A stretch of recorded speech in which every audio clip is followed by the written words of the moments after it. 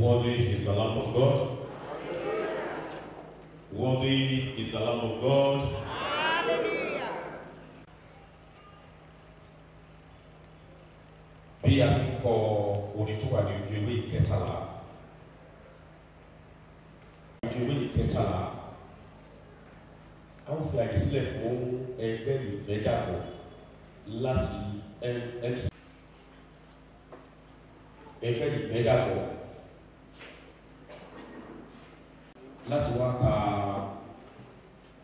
oration. Please come forward. 3 minutes.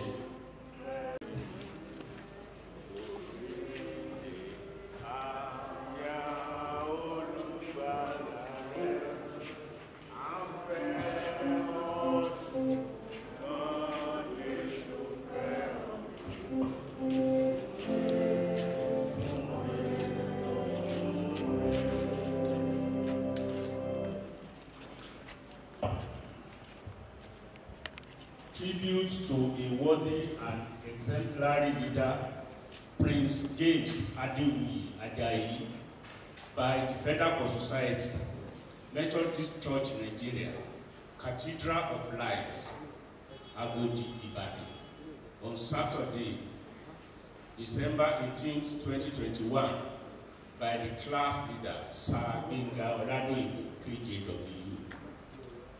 We members of the Federal Society are gathered here to pay our last respects to a worthy leader and a loving father, Prince James Adewuyi Ajayi. Born 84 years ago into the royal family of Akonese Alari of Usu, Ikeshala, he attended Wesley College, Ibadan, and later studied at the University of Lagos, Akoka, where he bagged BSc honors in economics.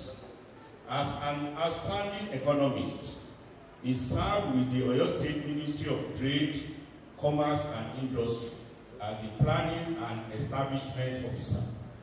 As an astute administrator, a diligent, honest and upright officer, he was seconded to the Independent National Electoral Commission as a state electoral officer, where he served meritoriously until his retirement. He was a consummate administrator who attained greatness in life by dint of hard work, diligence, resourcefulness, perseverance, transparent honesty, combined with fear of God. He was a soft-spoken, humble man with a large heart who radiates happiness all the time and does not hold grudge against anyone. A devoted family man, he cared for and trained his children in the way of the Lord. As a founding member of Federal Society, he played profound and impactful roles in the society. In recognition of his leadership role, he was unanimously elected as the class leader after the founding leader relocated to Elisha. As a class leader, his leadership was exemplary. His emphasis is love, which is the string that binds us together. He led by example. His ability to see and understand the future is unmatchable even for generations to come. He spoke as an oracle in charge in his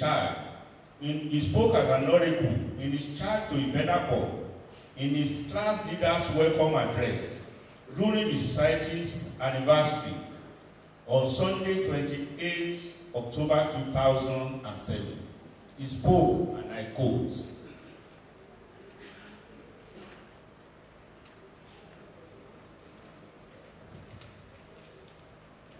Ivedapo society, in case for a strong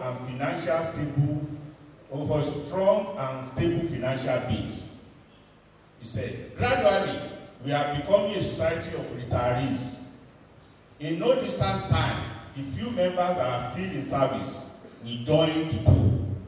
In all advanced and civilized economies the world over, retirement is a stage in life that people look forward to because they believe it's a time for rest enjoyment and comfort for the rest of their lives. Regrettably, this is not so in Nigeria. In most cases, pensioners are faced with hardship and misery. Pensions are meager and are not paid regularly. Ironically, at retirement, there are all sorts of financial commitments that a pensioner has to cope with. Coming to our society, there is no gainsaying the fact that our obligations to the church are increasing by the day. You can imagine the substantial contributions we have made this year apart from normal society dues. Yet, there is no visible or corresponding increase in resources available to individual members. Therefore, more than ever before, there is now a compelling need for us to look at alternative ways of making more money for the society if we will continue to be relevant in the church. Ajayi 2007. Baba Adewuyi Ajayi knew Christ and served him diligently throughout his sojourn on earth. We shall follow the legacy you left behind in your fervent services in the Lord's vineyard. You have fulfilled your life's assignment. You have ended up your race in his bosom. You made the serving and love of God your earthly care. I have no doubt that you would obtain the crown of life. We appreciate you more than words can say. We shall forever cherish your enviable memory as you continue to live in our hearts, never to die. Keep on resting, James Adewuyi Ajayi, a true man of God, till we meet again at the feet of our Lord Jesus Christ, when our tears will be wiped off for the heavenly joy. We pray that the Lord accept your whole coming with grace. Adieu, Pa James Adewuyi Ajayi. We bid you farewell until resurrection day. Good night. Our blessed Jesus.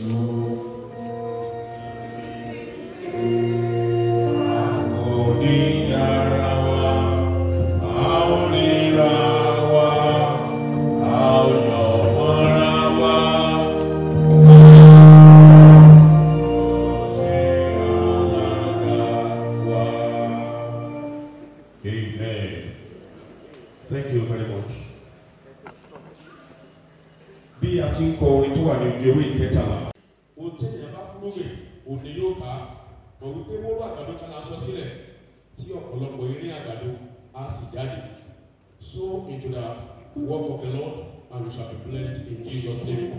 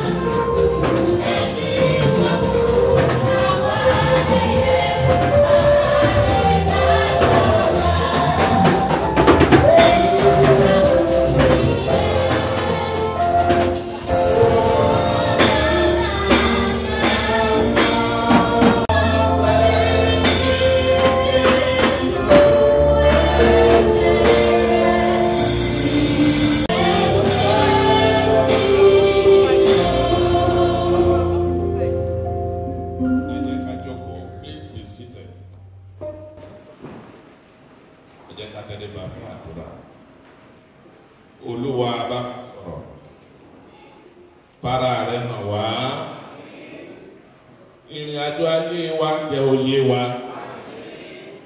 Ọ̀rọ̀ tá ò gbọ́ léde májò dá wa lẹ́bi. Ọwọ́ agbára rẹ jẹ́ ó sọ̀rọ̀ ìtùnú sínú ayé wa. Agbàdúrà lórúkọ Jésù Kristi Olúwa wa. Worthy is the Lamb. Worthy is the Lamb. Lẹ́yìn àwọn ọmọ lókù àtàwọn ọmọ wọn sọ. Ó rẹ̀ pé àwọn àlejò ni wọ́n ń wò lẹ́yìn lọ́wọ́ torí wọn ò kí hallelujah. Lónìí àwa sì kú ọ̀pọ̀. Nínú ẹbí yín ẹni sí òkú ọ̀pọ̀. Bàtà ìbànújẹ́ a ò ní bọ́ sẹ́nu ọ̀nà rẹ. Worthy is the Lamb. Ẹ jẹ́ ká jókòó. Mo kí gbogbo wa pé a káàbọ̀ síwájú Olúwa. Gbogbo aládùúrà pé bàbá kí n má lọ òṣù kò ní jáde lẹ́nu ẹnikẹ́ni náà wá. Mi lè ṣàìkí brọ́dà mi. Iṣẹ́ ìjọba permanent of service fún ìpínlẹ̀ Ọ̀yọ́ gbogbogbò tí wọ́n bẹ láàrin wa láti ìjọba ńláńlá láti Adóni. Ẹ káàbọ̀ sáàrin wa o. Lórúkọ Jésù àìsàn ní ṣe yí o. Mo kí ẹgbẹ́ ìfẹ́ dàpọ̀. Mo máa bá tọ́míkẹ́ wá káàkiri ní ẹlẹ́ẹ̀kan kí n tó wàásù. Mo ti rí ohun tẹ́ ẹ kọ́. Mo ti ka gbogbo ẹ̀. Ṣùgbọ́n Yorùbá bọ̀ wọ́n ní ẹ̀mú onítàn. Lórúkọ Jésù ẹgbẹ́ ní òní túká. Ìdíbàjẹ́ òní owó. Nínú ìjọ wa lára ti Agodi ẹ ó máa tẹ̀síwájú. Ta níta tá a sì bọ́ látẹnu yín nípa bàbá ìjọ wa. Ṣé ohunkóhun tá a bá tiẹ̀ sọ tẹ́ ẹ gbọ́ lẹ́yìn nípa bàbá wa lọ́dọ̀ ní lọ́wọ́ ẹ káàbọ̀. Ó kí àwọn olóyè gbogbo orí ọba kábíyèsí olóṣù ti ilẹ̀ gbogbo àwọn ọmọ lẹ̀kẹ̀ tí wọ́n bẹ láàrin wa láti ní pé ẹ káàbọ̀ sílé Ọlọ́run yìí. Àwọn àlejò lẹ̀kẹ̀ ní olè ṣàmì. Ìgbó òsú òní bàjẹ́. Ìdàgbàsókè àti ìtẹ̀síwájú àwọn òkè ìjọ wa. Ìjọ òsú ní bàbá wa. Ṣùgbọ́n wọ́n lọ sí mi lẹ́yìn ọ̀pọ̀lọpọ̀ ọdún lẹ́yìn ọ̀pọ̀lọpọ̀ iṣẹ́ ábọ̀ wá wọṣẹ́ tí wọ́n ṣe nínú ìjọ láàrin ẹgbẹ́ àti Olúwa tó wà nínú ọ̀rọ̀ ẹ̀yin ọmọ àti màmá ẹ̀kọ́ oríire o ẹ dákun ẹ má jẹ́ kó lóye kóró ìwé Jòhánù ní ẹ má sì jẹ́ kí ọkàn yìí ìgbàgbé kọ́ pẹ̀lú tí bàbá ò sọ nípa àwọn akú ni. Ikú ọ̀dọ́jọ́ àwọn ògbóṣù ọjọ́ wo ni tiẹ̀ gan lọ́dún mọ̀. Àtọ̀kọ́dọ̀ ọlọ́jọ́ kò sẹ́ni lọ́jọ́ tiẹ̀ lókìkì òní ìpè yóò dùn.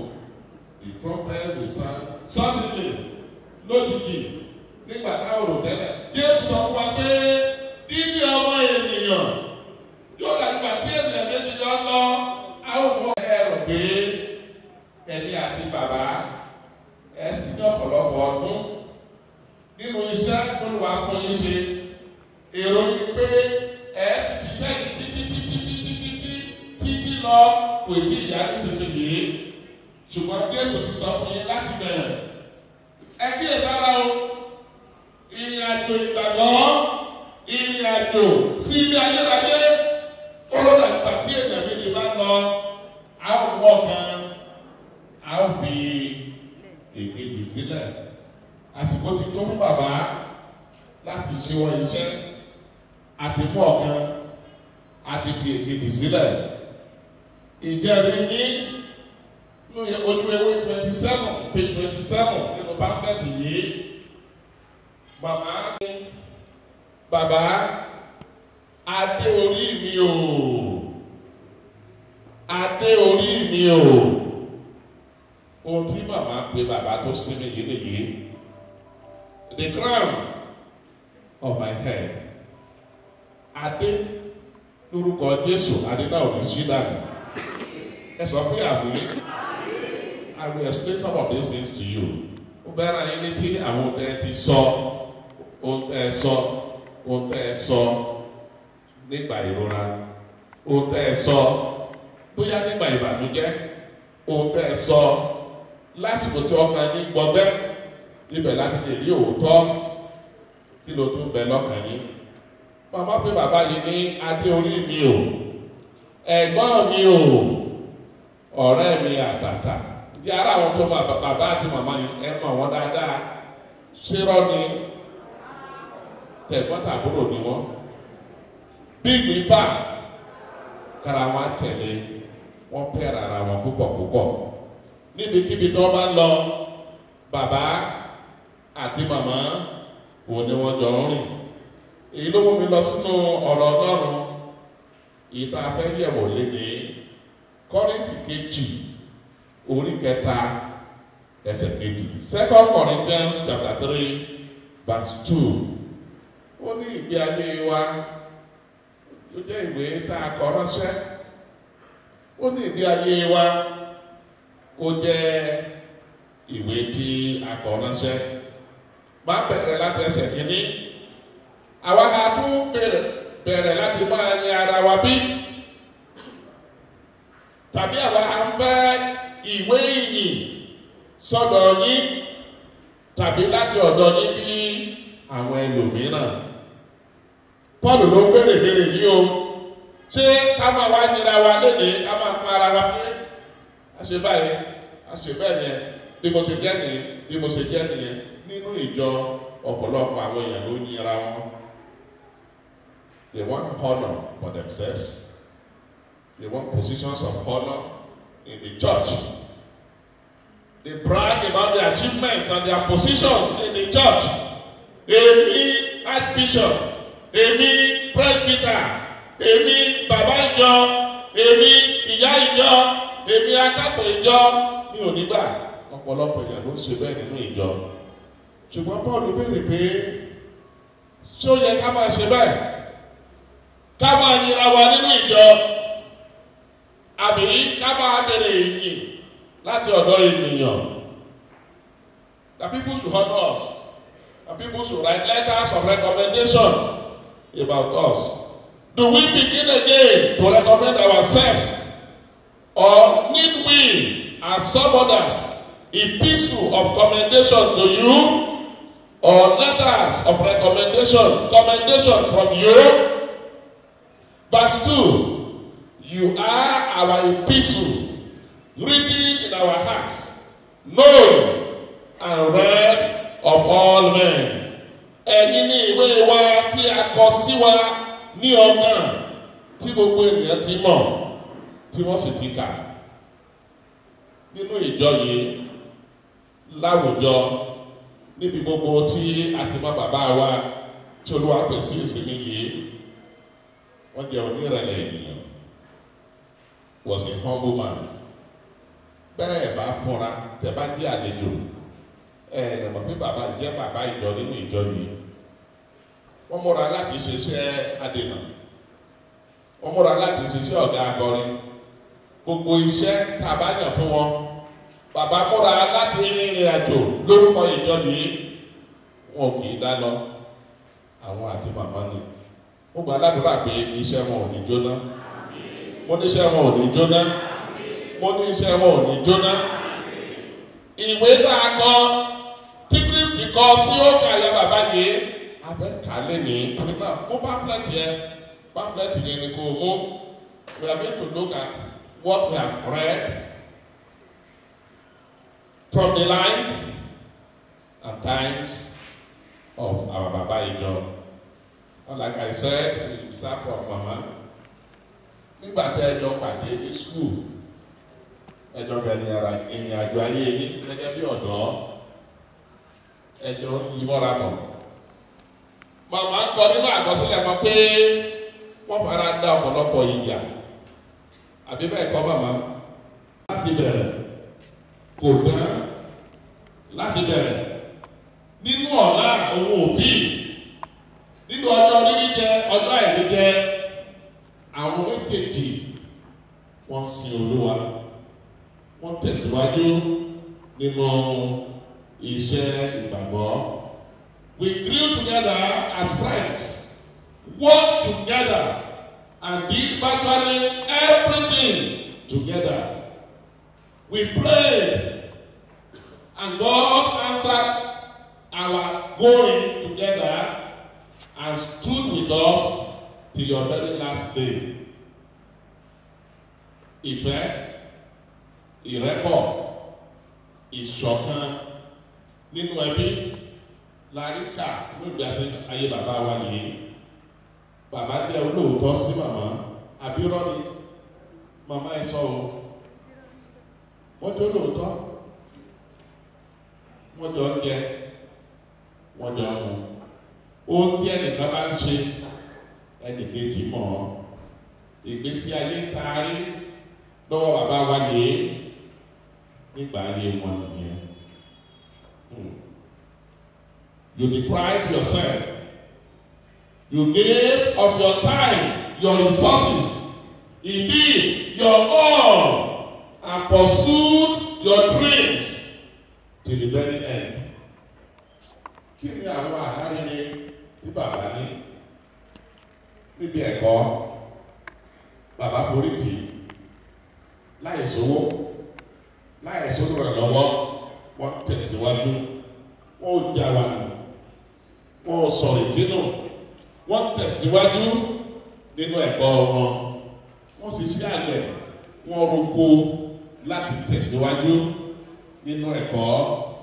Our world and our society is in trouble today because our young ones are no longer willing to emulate people like Baba Ajayi, who will work very hard and pursue his dream in order for him to succeed in life. Àwọn ọmọ wa tàbá kọ́ ẹ̀kọ́ tí a ka ìwé ìbá kọsíwájú bàbá yìí, orílẹ̀-èdè wa ìbá dáa tó báyìí lọ. Àwọn ọmọ wa ò fẹ́ ṣiṣẹ́ mọ́, owó ojúmọ́ la fẹ́ máa ná. Bí bàbá ti lè gbìyànjú tó ti rọ̀ kádà, ó tán, ó máa ń dùn, kò máa ń dùn, a máa pàwọ́ fún àwọn tó ń to egungun. Tó bá ti sẹ́yìn àmọ́lẹ̀, àwọn tó ń to egungun ìṣẹ́ni àti ẹ̀ma bẹ́ẹ̀ ìránṣẹ́ èṣù ni wọ́n. Ọlọ́run á wo ilẹ̀ wa sàn. Ọlọ́run á wo ilẹ̀ wa sàn. Àwọn ọ̀dọ́ wa yahoo yahoo olódẹ̀kùn tàbí máa ṣe kò sẹ́ni bẹ́ẹ̀ lọ́wọ́ mọ́. Orin tí ẹni bàbá wa kọ nígbà kan pé iṣẹ́ àgbẹ̀ iṣẹ́ ilẹ̀ wa ẹni kò ṣiṣẹ́. Àwọn ènìyàn báwo ìwé kíkọ́ láìsí ọkọ́ àti àdá kò rí pé o, kò rí pé o. Philosophy bàbá nìyí nígbà tó ń parí ilé ẹ̀kọ́ standard 6 yóò sówó láti tẹ̀síwájú, wọ́n padà sẹ́nu oko, wọ́n roko, wọ́n sì ṣe àgbẹ̀ láti tẹ̀síwájú. Adábájọ màmá nígbà tó ń rìn ìrìn àjò àwọn àti bàbá wọ́n parí rẹ̀ síbi orí ti bàbá pé Adewuyi ọmọ Ajayi òkìdí olú oníkàǹkà àyíbọn ògúnmí oṣù wẹ́dà ẹni Ajayi gbà tí kò lè gbà tán ẹ parí ẹ o àṣì ẹ̀jẹ̀ kò rí ọmọ yìí. Kí ni Yorùbá báwo la ṣe ń ka nílẹ̀ Yorùbá? Ẹni Ajayi gbàgbà tí ò lè gbà tán. Ìkúnnùkún ló ń gba olúwa rẹ̀. Kí la rí kọ́, kí la rí kà? Màmá yí padà. Torí pé Jésù ni wọ́n gbàgbọ́. Ìkúnnùkún ò lè gbẹnikẹ́ni là. Olúwa ló ń gbani. Ó lè ní Olúwa ló tó gbà mí. Omi ọ̀rẹ́ tó tọ́.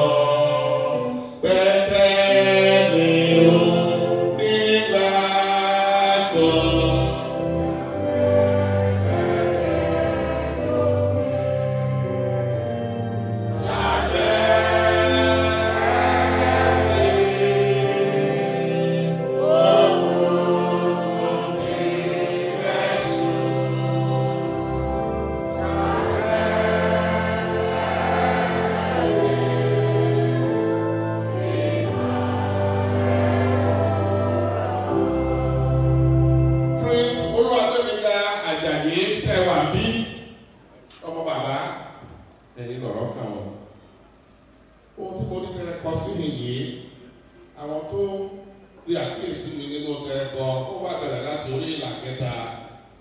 You were agile, healthy, and of a sound mind. For death to be betrayed.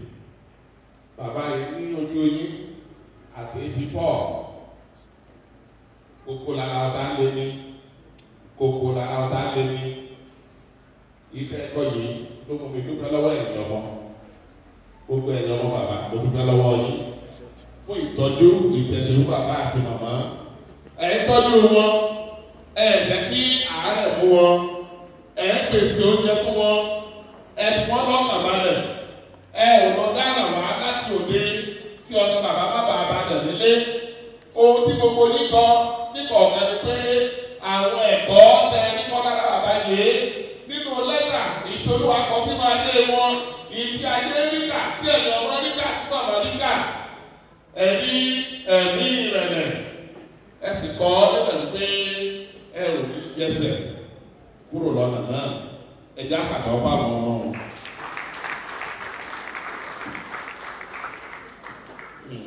Brother Adewuyi Ajayi ogun àgbọ̀tẹ́lẹ̀ èyí máa tó bá gbọ́. So please come out of your root shop because Baba had prepared you for this. Bàbá sọ fún yín pé ikú lè dé nígbàkúgbà nítorí náà kẹ́ ẹ múra láti bọ́ sí wá síwájú nínú ẹbí. Ó yí kirikiri ó yí ká mi o. Ó yí kirikiri ó yí ká mi o. Ó yí kirikiri ó yí ká mi o. Àánú Olúwa yí ká mi o. Àánú Olúwa ní tèmi sílẹ̀. Lẹ́tà tá à ń yẹ̀ wò yìí. Lẹ́tà ìgbésí ayé bàbá. Lẹ́tà yẹn kẹ wá sí. Kẹ bẹ̀rẹ̀ sí ká. Báwo ni bàbá ṣe ṣe ìgbà tí wọ́n tí àkọsílẹ̀ sọ pé bàbá was a rallying point in the family. Ẹ̀yin ọmọ sọ bẹ́ẹ̀. Àwọn ọmọ yín náà tún sọ bẹ́ẹ̀. The grandchildren also mentioned that Baba was a rallying point in the family. Báwo ni bàbá ṣe ṣe? Bàbá tó Kristi síwájú. Bàbá tó ìfẹ́ gbogbo ènìyàn. Bàbá ṣiṣẹ́ takuntakun. Wọ́n fi gbogbo ara wọn ṣiṣẹ́. Bàbá jẹ́ aládùúrà. Iṣẹ́ tí bàbá ti gbélé yín lọ́wọ́ yìí. Iṣẹ́ kan gbélé yín lọ́wọ́ wọ́n ti píṣẹ́ náà. Ìgbàkúgbà ọlọ́dọ́ lè dé o. Múra.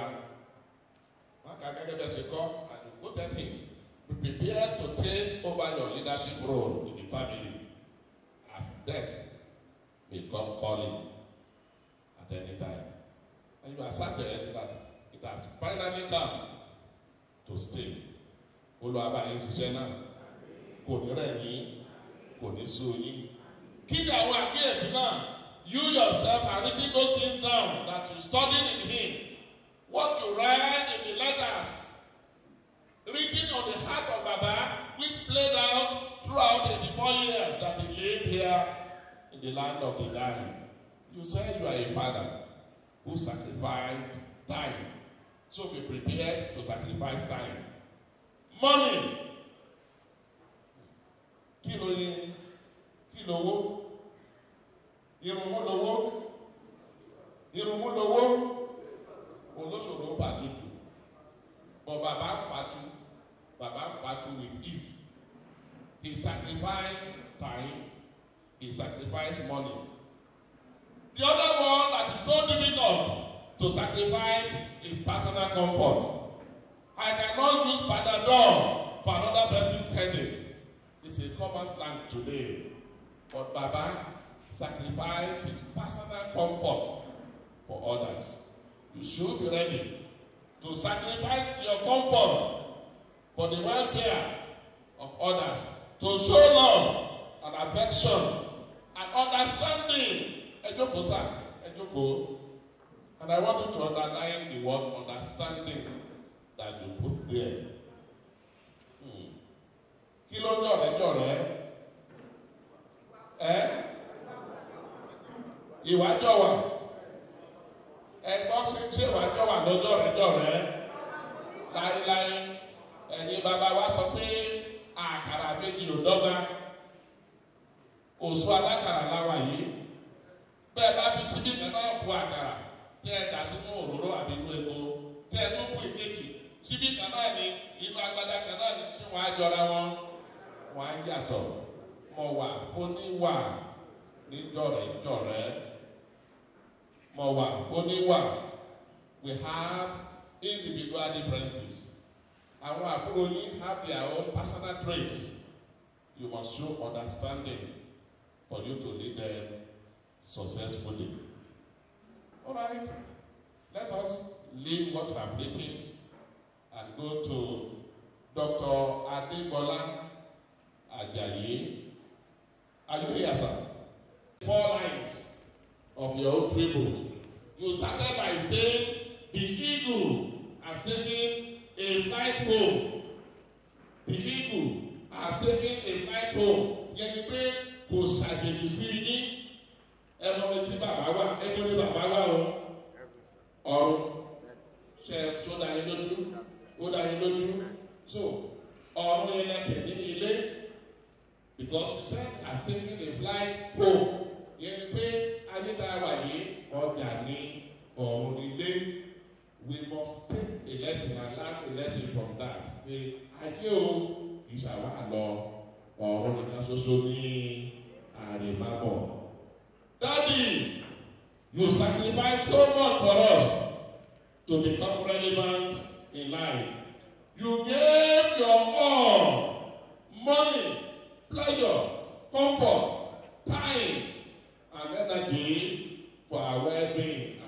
Gbogbo tó wà ní ẹgbẹ́ bàbá láti ṣe fún ìdàgbàsókè àwọn ọmọ kí wọ́n lè gé èèyàn láyé wọ́n ṣe. Wọ́n bàbá àti màmá tó ń gbọ́ mi tó wà bí ipa wo ló ń sà kí àwọn ọmọ ẹ lè gé èèyàn. Ǹjẹ́ kìí ṣe aṣọ ẹbí? Tẹ́ ẹ bá ṣe mistake lọ jẹun ní restaurant tẹ́ ẹ múra tẹ́ ẹ kẹ́ tó ṣẹ́jú wọ́n á ti bu abọ́ yẹn ní kíákíá. Bẹ́ẹ̀ láyé ikú tẹ́ ẹ jẹ ẹ̀rọ ẹ̀ka tó pé ikú tẹ́ ẹ pé ìgbìyànjú láti ẹ jù ú lẹ̀ wọ́n á sáré mu. Wọ́n á sáré mu, wọ́n á jẹ. Ọlọ́run á ṣàánú wa.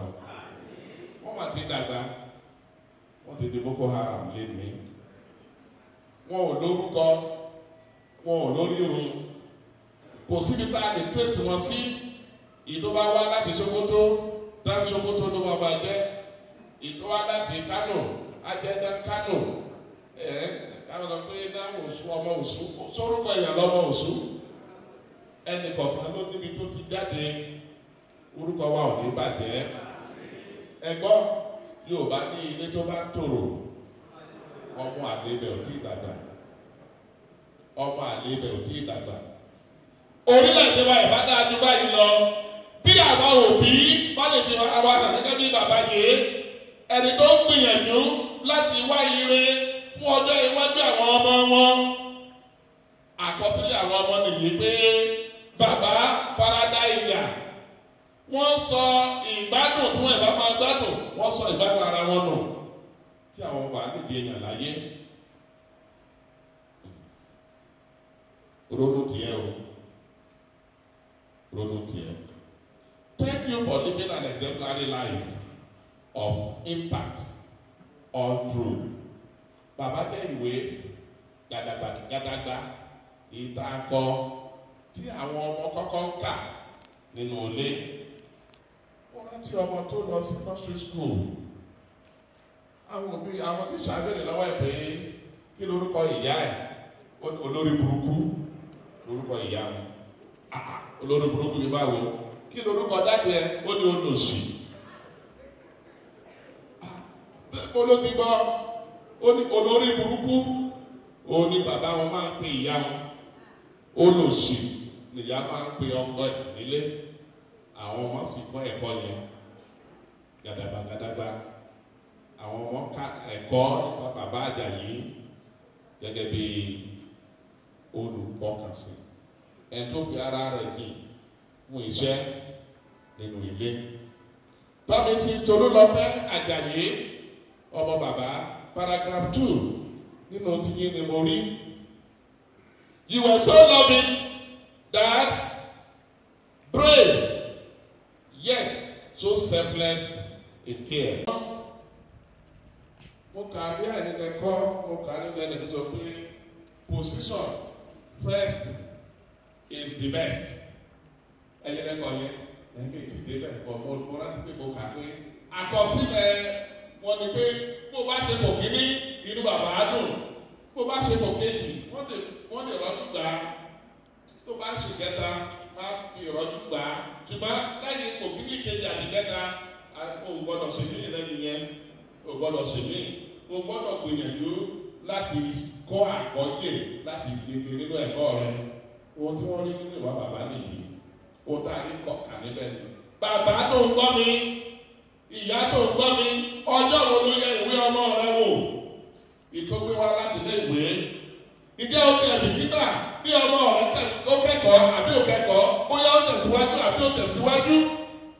Ọ̀pọ̀lọpọ̀ àwa òbí ó lákò bìkítà láyé ìsinyìí bí ọjọ́ ọ̀la ọmọ ọjọ́ òṣèré bí wọ́n ṣe ń forí tì bí wọ́n ṣe ń ṣiṣẹ́ takuntakun láti fi lé àwọn ọmọ wa kúrò nílé wọn á pa aṣọ ní ìsìnkú báàgì tó bá ti jáde nílé wọn á wọṣọ ní níta wọn di nǹkan míì yóò bá bọ̀ wọn ní orúkọ tó mú ni làjẹ́ lẹ́yìn odi ìjẹsàdé kátó ó dàbókè ìjẹsàdé ṣùgbọ́n bàtọ́ dé kátó àbókí wáwáwá ọ̀nà àmàbọ̀ olóòtú àbókí. Wọ́n fi àwọn ọmọ wọ̀nyí sílẹ̀ lẹ́yìn odi láti torúkọ tó wù wọ́n torí pé orúkọ wọn roni. Bàbá mójútó wọn, bàbá máa ń nẹgbà àbí bàbá máa ń nẹgbà o. Wesleyan ni wọ́n, àwọn tó lọ sí ilé ẹ̀kọ́ ti àwọn tó ti lọ, àwọn tó wà nísinsìnyí àtàwọn tó ń bọ̀. Ilé ẹ̀kọ́ níbi tá a ti ń kọ́ni lẹ́kọ̀ọ́ gidi ní ìlànà Ọlọ́run ní ètò Ọlọ́run. Bàbá ò sọ pé gẹ́gẹ́ bí olùkọ́ mo jẹ́ olùkọ́ níta ṣùgbọ́n nínú ilé àwọn ọmọ ilé yàyàkuyà. Ẹ̀yin àgbà máa sọ pé àwọn ọmọ àlùfáà wọ́n máa ń ya ọmọ agbélé àlè ní àlùfáà tí ò bá bójútó lé ẹ̀ ní o tí ò bójútó lé ẹ̀ tó bá mà pé nínú àwọn ọmọ òun ní ọjọ́ ọ̀la òun wà àmójútó. Ṣùgbọ́n ọ̀pọ̀lọpọ̀ àwọn àlùfáà ọ̀pọ̀lọpọ̀ tíṣà láyé ìsìn ó ló jẹ́ pé gbogbo bó ṣe gbà ní bó ṣe tọ́ ò sí mọ́ bó ṣe gbà lókù bó ṣe gbà gan ó ṣàìsàn. Olùkọ́ tó jókòó tí ò kọ́ àwọn ọmọ nílé ẹ̀kọ́ báwo ṣe fẹ́ kọ́ tiẹ̀ bàbá fi àpẹẹrẹ délẹ̀ nínú ilé oníwàlẹ̀ mi ó sì àtàrà lé mi ṣùgbọ́n níbi kan ó ní wọ́n kọ́kọ́ fi àpẹẹrẹ rere lélẹ̀ fara ilé mi wọ́n kọ́ ayé àtọmọ mi lọ́nà Ọlọ́run. Ohun tí bàbá ṣe nìyí ẹ jókòó sà. Ẹ̀yin náà jáde kúrò nínú ṣọ́ọ̀kì. It's a reality. Bàbá ti lọ and the eagle has taken a flight home. Bàbá ti lọ sí ilé ayérayé. Ó ti lọ kò padà bọ̀ mọ́. Bẹ́ẹ̀ bá bímọ lọ́la bẹ́ẹ̀ kà pé ní bàbá tó dé. Bàbá kọ́ ló dé yẹn ẹlòmíì ló dé. Bàbá ti lọ ó ti lọ sinmi. Ẹ̀kọ́ kejì tá a kà ìṣípayá mi hàn Jòhánù. Ó ní kíyèsí mo wò mo rí ọ̀pọ̀lọpọ̀ ènìyàn láti orílẹ̀-èdè àti ẹ̀yà gbogbo níbi táwọn lè kà wọ́n ń wọ́lẹ̀ níwájú ìtẹ́ wọ́n sìn níwájú ọ̀dọ́ àgùntàn náà lọ́sàn-án àti lóru ìmọ̀ ọ̀pẹ́pẹ́ lọ́wọ́ wọn. Àwọn abẹ́rẹ́ ọ̀kan nínú àwọn àgbààgbà yẹn bẹ̀rẹ̀ lọ́wọ́ wòlíì pé àwọn èèyàn tá a wọ̀ láṣọ àròyé ta ni wọ́n níbo ni wọ́n ti wá àwọn tó ń sin Olúwa tọ̀sán tòru yìí níbo ni wọ́n ti wá ta ni omi jẹ́ gbogbo kù kúrò lójú wọn.